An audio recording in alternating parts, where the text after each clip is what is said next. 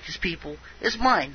How many other ministries are hitting the road and literally protecting this country from what's coming, the evil that's coming, the alien invasions that's coming, the invading serpent seed armies that are coming? How many other people are standing up to lead the Lord's people against the enemies of the Most High?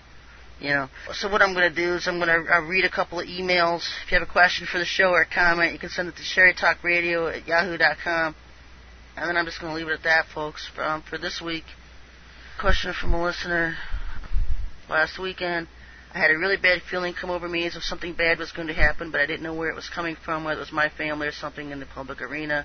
It bothered me so bad that I was crying for hours, and I just couldn't put my finger on it in my spirit, and I asked God about it and didn't hear anything. Could this new info about the Chinese, the New Mexico-Arizona border be what is tugging at my spirit to wake up to? It's what he's hit me with. And at the same time, the whole thing with the Hadron Collider opening up the Lion's Gate in 2 to 3 weeks. I keep feeling about 2 to 3 weeks, and then you look at the time gate, or the timelines in the Bible codes talks about Maitreya arriving in September, and so there has to be a correlation between the Hadron Collider and Maitreya's arrival as Iran's Mahdi in the Middle East. And once he arrives, folks, the second half of the tribulation period begins. Period. I mean, he's coming after the Christians. The first thing he does, you read about it in Revelation chapter 13, is begin his war on the saints. And at the same time, we have his forces from Nibiru here on earth with him. And it's just going to, read Joel chapter 2, folks. It's just going to be a huge mess. And the only thing to protect the people on earth against all of this is the Oregon will kill them off, and the Lord will mark his own people, those who believe in him. I believe that's down the road from the plagues that he is going. Because if you look at the tribulation period, folks, it's the first half is Satan's wrath on man, and the second half is God's wrath on Satan. And so the first half was Satan's wrath. Christians are falling victim to that every day. The second half, they would be protected from God's wrath. And I'm not talking about being whisked off the earth and raptured, but they would be protected from the plagues that God's going to throw on Satan, and this whole avian flu is one of them, because it doesn't hurt normal people. Question from a listener: what is this garbage with Russia and Georgia? I know it's some bogus reason why they're fighting, and they're lying about it. Just don't know exactly what charade they're trying to cover up or pull off. Maybe a UFO show in the sky, or Maitreya's return. Get out the popcorn and candy for that one. Yeah, exactly. I talked about it last week about this whole charade with Russia, because at the same time they're entering Ossetia and bombing it, whatever, and you're hearing lies. You're hearing that Russia is bombing them, and then you're hearing that it's actually the United States bombing it and bombing Russia, and these lies. They're sitting together at the Olympics, and so that was quite a show of unity for me. At the time they're bombing each other, supposed Russians. It looks more like an American versus Russia war over there. But they're sitting together at the Olympics, and to me that was a signal that they're unified, that they're both in on it. I think this is where they can pull out the nuke attacks in their hat that they had planned, that, Putin can accidentally press the wrong buttons, and all of a sudden we've got 4 cities in America nuked. I think that's where that could come about. It's a trigger for trying to pull off World War III over there. Supposedly Maitreya is going to come in. They always had this Illuminati plan, and I always thought that was for Jesus himself and not Maitreya, to where the entire North Korea peninsula would just be nuked and on fire, and then here comes Jesus and his angels from heaven. And I've told you that it's just a fake light. They have this technology where they can glow like angels, and they'll shape-shift into angelic-looking beings and all this stuff. It was always an Illuminati plan, and that usually came after the whole Korean peninsula was on fire. And so I don't know what they're doing with this Maitreya thing, how they're going to bring him in. The president from Iran has stated that he needs to destroy Israel, or subdue Israel, and then Maitreya will come. He's also saying that Maitreya will be here in September, so we're usually on the same page, me and this guy, because we're both watching this Maitreya, of course for different reasons. He's watching him because he wants him to be here, and I'm watching him because I want to get ready so we can destroy his forces. And so next month can be very pivotal. And I think that's what the Lord's hitting his people about and warning them about. I know he's woken me up to things that, it's the last couple of minutes in the fourth quarter, and we've got a huge gateway in the southwest of America where Satan's forces are just going to march right through. And unless we do something about it, millions and millions of people are going to be killed. And so we need to get busy. We've got maybe 2 or 3 weeks, and it would take every minute of every day, 2 and 3 weeks to make all the orgone needed to go down and get that area.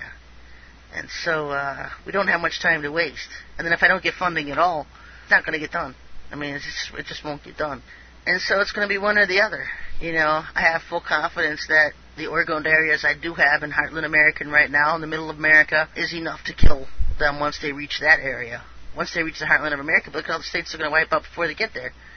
And so we got work to do, folks. And it's going to be up to you whether we get it done. To finance this ministry so we can go out and do it, or just millions of people are going to be killed, going to be raped and killed, because they don't plan on leaving anybody alive. And with being masked on the Mexican border for years, you can bet your children, your sons, your daughters won't be safe from them. Question for the show. By the way, what is the ratio of serpents among humans, you think, here in North America? Could Quebec City be rampant with them? Or are all cities evenly spread with these things? They're everywhere. You know, what I'm seeing is that we chased the Capricorn out of Salt Lake City because the Capricorn was a ship used to fly in. It used to hover over Salt Lake City up in space somewhere. And so we went to Salt Lake City 2 years ago, going the heck out of it, and chased them out of Oregon. And so now all of a sudden you see them amassing in Quebec. And so that's where they went. They went from Salt Lake to Quebec. Definitely need a lot more Oregon and Quebec to chase them out, because you want them in your city. And so to extend our dreams controlled by these things. They have dreamscape technology. They can control your dreams. What proportion of them are our own dream worlds? You know, at Dulce Base, I can't remember which level it is, but they actually had technology to where they could. They're starting to choke me. You can always feel my throat. It feels like someone's hands are around my throat choking me. They have dreamscape technology, and you can read about it on my website. I have it at OregonBlasters.com, so it's our government that's behind that. The black military is what they call it, Black Ops military. And so, they can give people false visions. You'll hear from Pentecostals all the time. They have so much fun with them. We'll have Gabriel visit this person tonight, and Michael the Archangel. They have all these weird visitations and dreams at night, and I call it the Church of NORAD, because it's government technology that's behind all these false visitations and dreams and visions. And the reason that it haunts the Pentecostal crowd so much is because they're also such open access to demonic possession. Because what they're doing isn't the Lord to begin with. He doesn't speak in hocus-pocus tongues to people. When the Lord speaks to you, He speaks to you in a language you can understand. When we speak to the Lord, we can speak to Him in our language. We don't need some kind of mystery voodoo language to speak to Him. And I've written about it on my website about tongues and what the Lord has told me about tongues. And so they're open for demonic access because of that. And NORAD has fun with them. I mean, and just normal people getting harassed by dreamscape technology. It happens to just normal people. So how can you tell it's them? Usually when it's dreamscape technology, they start flashing pictures and images. And so that's one way of knowing it's them. You'll see something like coming into focus. Like they'll put a picture in your mind, and it's almost like they have to start sharpening and work on the focus so that it comes in clearer. Or they'll start the images. They'll start flashing images in your mind and stuff.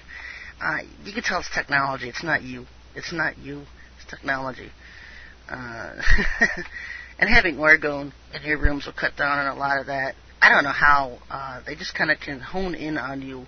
Most people have chip implants, and so usually when you can find out where your chip implants are, because it's usually the access they have to harass you with, you can get neodyme magnets, and it'll deactivate the chip.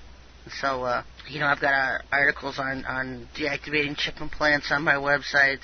I think I've just about everything covered at this point. I've had this for so long. I can't see them coming out with anything that we're not on top of, that we can't defeat. And just becoming aware of it is the biggest tool that we have. The Lord keeping us ahead, one step ahead of everything that they're doing, and how we can stop it and how we can defeat it. And so, there's no warriors around me sitting and singing about being a warrior. There's people that are doers and actually being warriors. And that's just the biggest difference between what real warriors are and what Church Pew Christians are. And a lot of them about to be tested through martial law here in this country. Anyway, I'm going to wrap it up for tonight, folks. See you next week, Monday night. God bless.